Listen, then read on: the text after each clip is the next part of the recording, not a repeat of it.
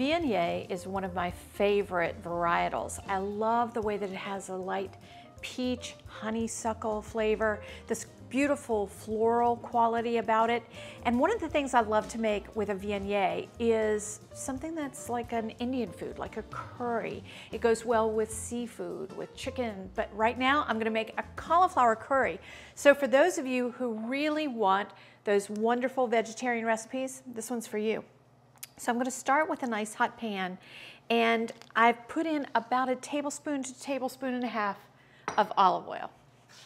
Now the first thing I want to do is to saute some aromatics. You know, anytime you have aromatics, they're going to add to the beauty of the recipe. So I have one medium red onion. Let's add to that a little bit of chopped garlic. Now be careful that garlic doesn't burn, because if you have any of your aromatics that are burning, then you end up with a really bad flavor. A little bit of chopped ginger. Now I love fresh ginger root, and anytime you're doing a curry or an Asian recipe, you really want to use nice fresh ginger if you can. So let's give that a stir. It smells heavenly. I love this combination of flavors. You know, people can talk about mirepoix all they want, but this combination in the Indian cuisine, I just love. That beautiful garlic, onion, and ginger. Now I'm gonna add to that 2 large sweet potatoes that I've just chunked into about 1/2-inch cubes. We want them to cook rather quickly, so make them a little bit smaller. I want to saute this about 5 minutes, and while I do that, I'm going to chunk up 1 medium cauliflower. And we just want to make this florets. Now the great thing is that by the time this cauliflower reaches your bowl as a finished product, it's going to be nice and soft. So you'll be able to cut it into smaller pieces with your spoon. So don't worry if some of the pieces are a little chunkier, but try to make them as uniform as possible so that the cauliflower cooks at the same time.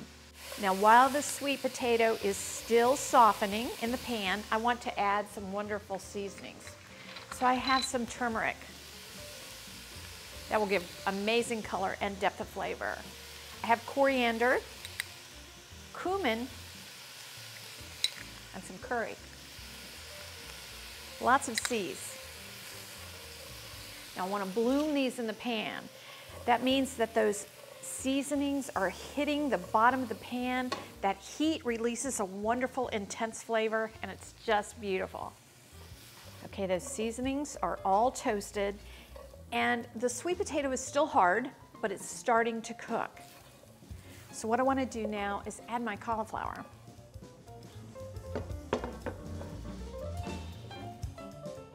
Now I want to start adding some liquid. As soon as I start to get seasoning all over my cauliflower, I know it's hitting the heat of the pan, then I want to add those liquids. So the first thing I'm going to add is a can of fire roasted tomatoes. Now you can use a regular diced tomato, that's fine, but I like the fire roasted in this. It's going to give a little more flavor, and I'm all about building those flavor layers in all of these recipes. So if you want, you can use regular diced tomatoes, and you can use fresh if you'd like. But those fire roasted, they're just delicious. So just a little liquid in that, and that liquid will go to the bottom of the pan and will allow those spices that are now on the bottom of the pan that have cooked to come up into my beautiful curry. Now I'll add a can of chickpeas, garbanzo beans. I've drained these, but I did not rinse them. So you want a little bit of that starch that's on the bottom of the pan. That just adds texture. And I'm just going to use one of my bowls. This one is about 12 ounces or so. And I'm going to put in 12 ounces to 16 ounces, so 2 cups of water. I'm going to let this cook in this wonderful stock that we've made with the water, the tomato juice, and our beautiful seasonings for about 10 minutes. Then I'll be back to add some cilantro and some delicious coconut milk and a hint of lime juice. So look at this incredible pot filled with all of our wonderful vegetables. The cauliflower has just gotten soft enough, as have the sweet potatoes. So the next thing I'm going to do is add 1 can of coconut milk. And as with most curries, you should use a full fat coconut milk. Oh, it smells so heavenly. And then I want to add a little cilantro. This will make a nice pop of green in the pan, and it gives it a really wonderful flavor. Now the last thing I want to do is to just squeeze in some fresh lime juice. And remember, limes don't have seeds, so they're easy to squeeze right into the pan. Soften that lime a little bit before you try to squeeze it. And I need about a tablespoon. That should be 1/2 of a lime. When you taste it without the lime, you know it needs acidity.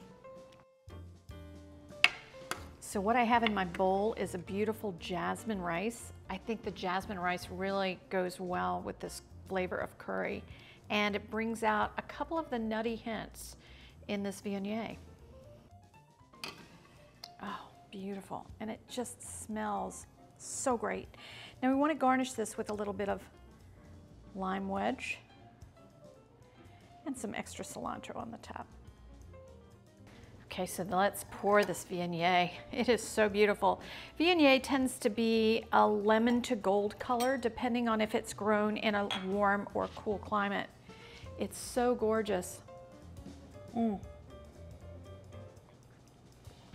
When I smell this, I actually get a little hint of that coconut. I get peach, floral.